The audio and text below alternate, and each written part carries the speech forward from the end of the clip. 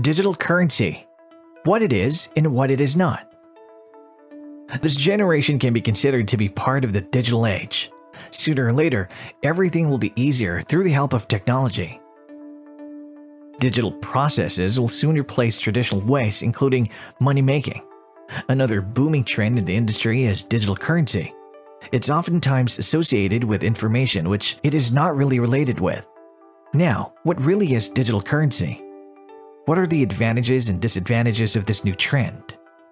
Digital currency, also known as digital money, is an internet-based medium of exchange that can be used to purchase goods, pay bills and services, and other monetary transactions.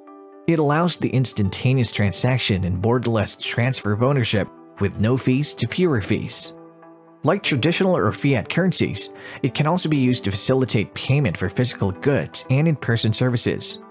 This trend is also often mistaken as virtual currency. Both can be used for purchases and for paying bills and services. The only difference is that virtual currency can only be used with a specific environment.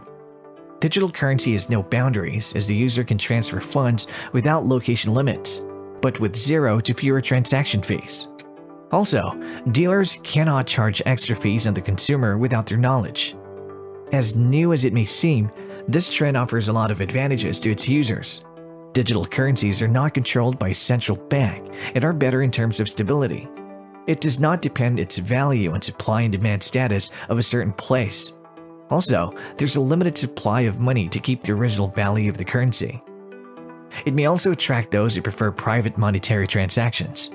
Users have a hold on their personal account information, and those who will receive the transaction do not have an access on the sender's details. One type of this is cryptographic digital currency. It's a medium of exchange using encryption to secure the transactions, as well as to monitor the creation of the new accounts.